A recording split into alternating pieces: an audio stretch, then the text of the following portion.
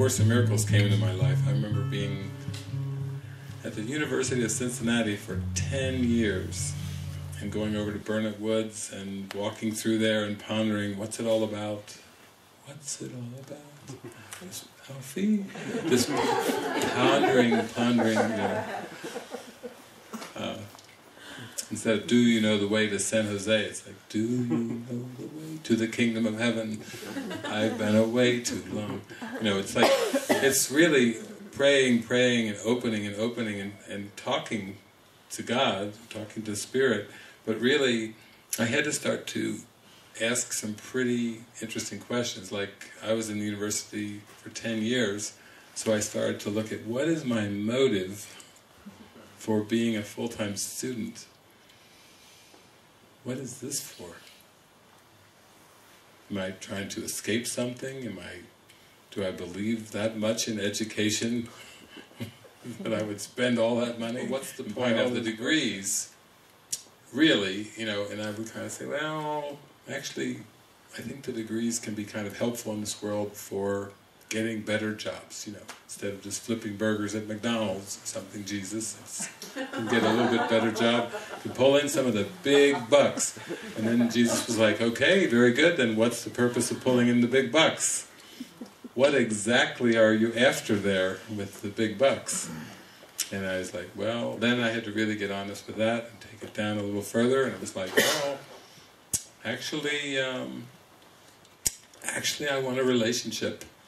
And when you're really poor, it's just, and this planet is not actually the most ideal, it's not the most ideal position to be in, You go out on the first date, who's paying? Oh boy, it might not be a second date on that one. So I gave Jesus my criteria and everything, so it's like, oh. So you're spending all this time in university to get these degrees so you can get a better job and a career, so you can get a relationship. That's interesting. When you're trying to explain the motives to Jesus, and he's like, you really believe you would starve unless you had stacks of green paper strips and piles of metal discs? You really believe a sharpened needle pushed through your veins would ward off disease? All right, I believe that. Being liked, knowing the right people, an endless list of nothingness. Take you inward and say, what do you believe? And start to realize that the things that you believe are sustaining you, you're putting a lot of care and effort and energy into, and he's just saying, well, you're just looking for salvation in the wrong place. You're misinvesting the power of your mind, and it's not going to bring you what you think it's going to bring you. It's like a figment of your imagination. And you may have lots of evidence in this dream world that it will bring you something. You say, well, it's working over there for Fred, and it's working for Sally. I think it could work for me. And he's like, It may look like from the outside it's working for Fred and Sally, but it ain't working for Fred and Sally either. And it's not working for this country or that country, and it's just not working. So it's a convincing. We really have to be convinced. We have to learn from consequences. And because there's pleasure and pain for the ego, and they seem very different too, just like the past and future seem different, pleasure and pain seem different. So it's pretty tricky when you try to maximize the pleasure and minimize the pain, and they're the same. It's insane. It's really insane. So it's part of learning. It's part of unlearning these tricks, letting go of these retranslation tricks. So, you start to just get honest with yourself, like, what is this really bringing me? Sometimes we do things repeatedly over and over and over for years, and then at some point we pause to reflect, like, well, what was that really all about? It could be with children, it could be with houses, cars. Some of us have had a lot of different cars. And at some point we start to go, what was that all about? It seemed cool at the time, but it's a lot of work for these metal things with this rubber on, you know, it's like, it's, God, that's a lot of work. But, you know, and changing the oil and new tires and da-da-da-da-da-da. But, you know, it seemed like a good idea at the time. You know, the more, I guess if you're identified with the body and you like mobility of the body, then, you know, and maybe just like with the clothes, you know, a little bit of style, and, you know, you go through whatever, the Corvette or the Cougar.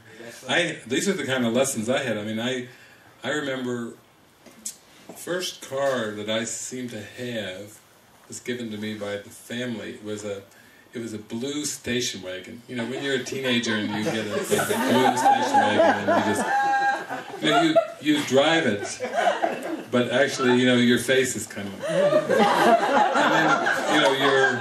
With wooden panels? Luckily not, in my case. I looked at those with the wood panels and I would go, oh God, please. Say thank you for saving me from that. But then you go around. But actually it was interesting because I remember that the make was a Mercury, and it was interesting, the model was a Voyager. My first car was a Voyager. And I had some Voyages coming. Holy Spirit's like, oh, you got some Voyages coming here. So, but anyway, it finally, after I put up with that for a couple years, you got to take your sister to the mall, and you know, it's just people pleasing. You know, you can't. You just feel like, oh man, you're part of this crazy family, and you're in this blue station wagon taking your sister to the. You know. But finally, you do finally get to that point where you save all your money, you know, with your job and everything. So then, when I could seemingly decide, I got a Cougar XR7. You know, with the turn signal, you know, isn't that cool? Boy, Dawn was the station wagon. That was the cool. I used to take it out to the bank, to the mall, and people would then get compliments in the parking lot. I'd say, man, that is a cool car. It was a strong reflection of the self-concept, you know, building a self-concept. And then I remember one day I was coming up toward the University of Cincinnati. I had a couple of classmates in the car, and I was waiting for another car which had stopped to turn, and I looked in my rearview mirror, and this car was coming behind me at a very high rate of speed, and it wasn't slowing down. So my balls got really big, and I had my foot on the brake already, but I pressed down and braced, and wham! My Cougar XR7 got hit with those cute turn signals and everything. Right there in the back, where the turn signals were, it just was rammed probably about at 30 to 35 miles an hour. I mean, it was totaled. It bent the frame and everything. I tried to repair it. There was no hope. And then the insurance, I couldn't believe what a small, it was an older model that I fixed up, but the paltry little check that came from the insurance, that all I could afford was an AMC Gremlin. I went,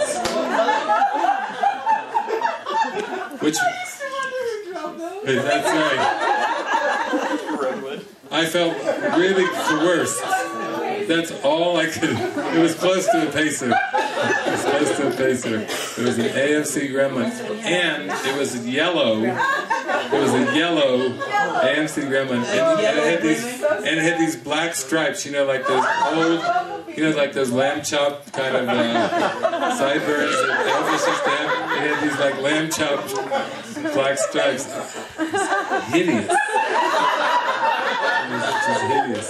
But I was into the course. This was at the beginning of the course, and I remember going in and talking to my counselor. I was just in grief over this whole thing, and then one day I was working with the course, and Jesus, the light bulb went off, that how I was so invested, my self-concept was so invested in that Cougar XR7, that this was actually a blessing. You know, you can't judge your advances from your retreats. This was actually an advance of me learning to live with a gremlin. Even the sound of it is like living. Station wagon was just warming me up for the gremlin, and then which I felt was thrust upon me, and I had to deal with it. So actually, you can see how, from a course perspective, that was a step up in spirituality. But when I tried to explain this to my counselor, his last name was actually Church, in church, he just looked at me with this incredulous look, like, you're crazy. I was trying to explain how wonderful it was that I ended up with the gremlin, and he was just shaking his head going, no, you should be sad. You should really be in grief. And then it dawned on me that, oh, he doesn't see it.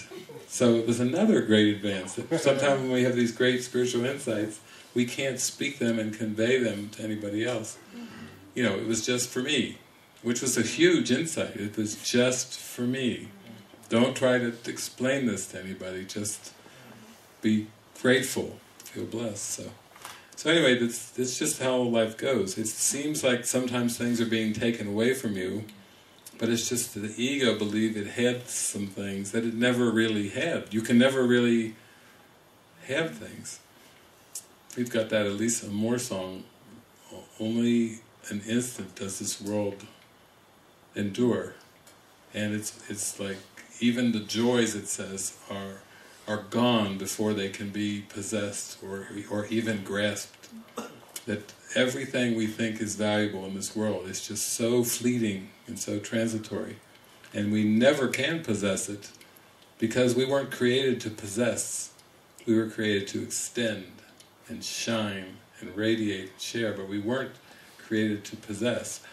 Possess people, possess houses, cars, possess bodies.